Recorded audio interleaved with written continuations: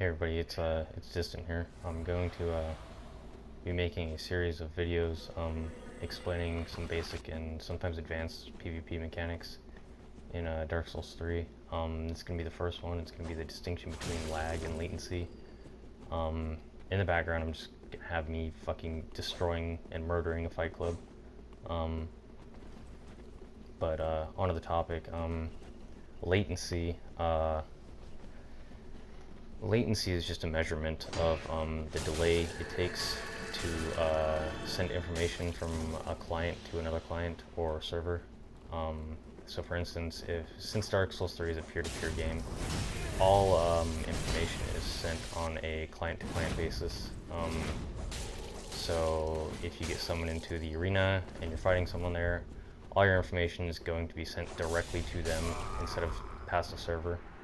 So you will have like the fastest connection available to you two at that point. What this means is latency is reduced and basically put to a minimum. Even though like there is no region lock, this helps a lot. And because of how Dark Souls 3's netcode works, it's actually pretty good. Like the netcode for this game is actually really decent. For what it is, it's optimized like almost fully. I think people just think it's bad because they don't know how it works, and maybe with some of these videos I can clear that up, because I do know how it works really clearly. So latency, something that people really seem to not understand in even like the high level PvP community sometimes, is just a measurement between how long it takes information to go from one client to another. If I'm fighting someone in the arena and they're standing still, just for example purposes, if they're standing still and I R1 them, this guy's hacking by the way, if I R1 them and they stand still, they don't roll at all, it will take whatever the latency is in time to reach them. So if the latency is 5 seconds and I R1 them, 5 seconds later they're going to get that R1 on their screen. Now the thing is, if they aren't rolling when they get that R1, if they aren't in iframes, they'll take damage. Now 5 seconds is a lot of latency. As an example, it's not that bad to use, but if in a real world situation, usually latency doesn't go above like maybe 90. And 90 isn't that bad. You can still fight someone pretty good with 90 latency as long as your connection is still steady. You can't do certain things at really high latency, is like if you're fighting someone from Europe and you live in like Western US, the latency could be upwards of like 180, which means if you try to whiff punish certain weapons, you could get some odd effects, like they could be in iframes by the time they get your R1, meaning if you try to whiff punish them, it's not going to do damage. You see this a lot with two-handed greatswords. If you try to whiff punish them and they live in Europe, they could be in hyper armor, so normally where you would like break their hyper armor with your whiff punish, you could just eat another attack, and that would be bad because you would lose that if they're in hyper armor and you're not. You can't roll catch on reaction at higher latencies. This usually applies to faster weapons, and things like S-Stock, curved sword, and daggers, and crossbows are really good at reaction roll catching. Once you get past whatever the active attack frames are for something, even at 0 latency you wouldn't be able to do that, but when you increase the latency, you could have like maybe 80 ping and not be able to reaction roll catch someone, which means if you're in Western US and someone else is in Eastern US, you might not be able to reaction catch them with like an S-Stock or something. But you could probably still do it with a curved sword or a crossbow. Anyways, back on the topic. That's completely different from what I would call packet loss or network lag.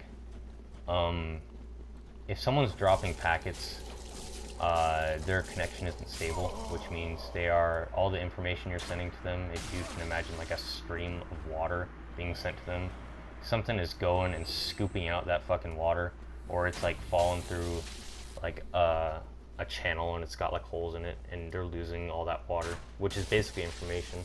Like they're losing that. So because of this, sometimes you'll see them skip around. And a lot of the times this network lag is caused by poor upload and download speed caps. So if you only got like Um, a megabyte upload and download, which is really bad for today's standards. You could see a lot of skipping around and stuff like that. If, for instance, I'm fighting someone and their upload just capped, they might stop for me. They might like start teleporting around and stuff. All of their hits would stop registering. They would be basically T-posed and sliding around. But if their download is fine and their upload's just messed up, that means every attack I send to them, even though they can't attack me, I can still attack them. And chances are I'm going to end up killing them if it stays like that, because they just won't be able to attack back, and I'll be basically free to R1 mash them to death. This is why you'll see a lot of players, when they see someone like that, they will just start like pulling out their fastest, most highest DPS weapon and just going ham. If, for instance, their download was capped and their upload was fine, it would be the opposite. They would be seeing me T-posed. They would be able to be sending a whole bunch of attacks towards me, and I would be getting hit. The difference is if your download's capped, all of those things that are being sent out to you, like if I'm attacking you and your download's capped, you could just end up receiving a whole bunch of attacks all at once. Like you could be getting hit like 5 times all in one swing or something, or I might be like attacking with half animations or something like that. And that's actually like really common in this game, although it's a lot less common than like upload capping. And that's really just the gist of it as far as networking goes in this game. People give this game a bad rep as far as like netcode and shit like that, when it's really not that bad. There's a lot of other examples I could use, like if you are in Oregon like me and you're fighting someone from California, like my friend Grim, and he's in Northern California, I'm in Northern Oregon, and we have probably like maybe 25 milliseconds of latency at most. We can like reaction parry, curve swords, S-stock, straight swords just fine. Although like we probably wouldn't be able to do it in the heat of the battle, like we can do it, and we've tested it numerous times, and it's definitely a thing.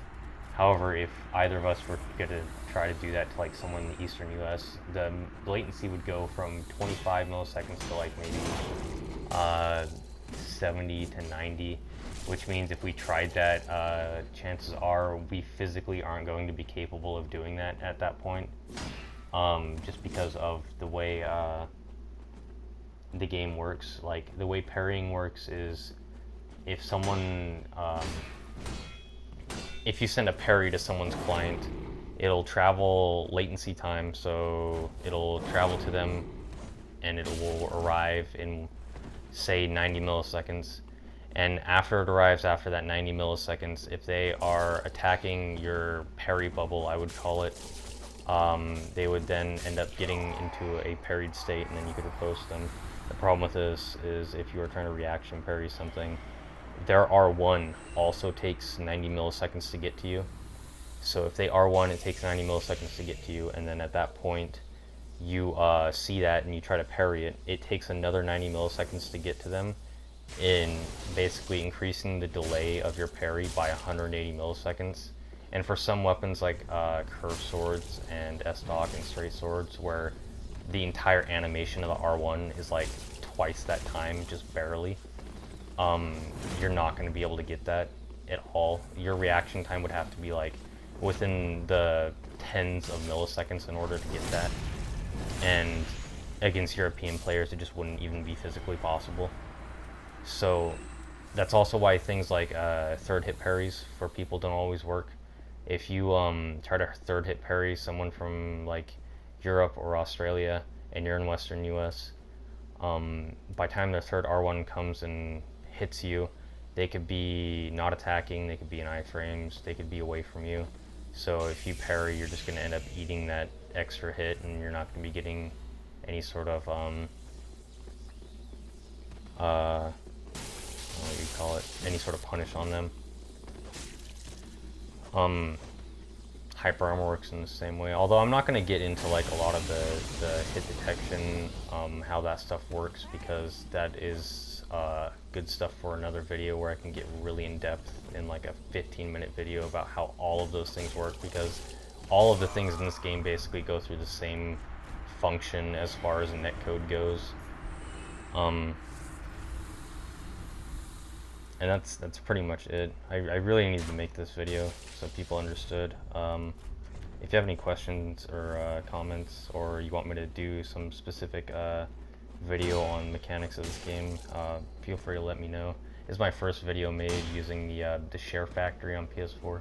I've never done it before. It seems really nice, so you get to record video and then add commentary over it, which is nice because I can do live commentary, but it's like, it's not good, and I can't keep thoughts together because I'm too focused all the time. Which is nice because then I get to actually get in depth and explain things really thoroughly, like I did now. God damn, this guy, I hate him. I think I die after this fight too. Some pyro parries me, and then he has a wake up with Black Serpent. I don't even think that's dodgeable if you do a wake up with Black Serpent. Oh, it was fun killing that hacker earlier. That was my first hacker I've ever seen. Yep, this is where I die. This is the last fight. Spoiler alert. Distant gets wrecked. He parries the fuck out of me too. I don't know why I ate that either. That was stupid of me. I guess I just expected to win because all these other guys haven't been very good. I had been basically murdering this entire fucking fight club up until this point. Well, I get parried right about now. Yep, and there I go. Oh well. Well, thanks for watching, guys. I plan on making more videos like this in the future. Thanks for watching. Please comment if you have any suggestions or anything. Anyways, bye guys. Have a nice day.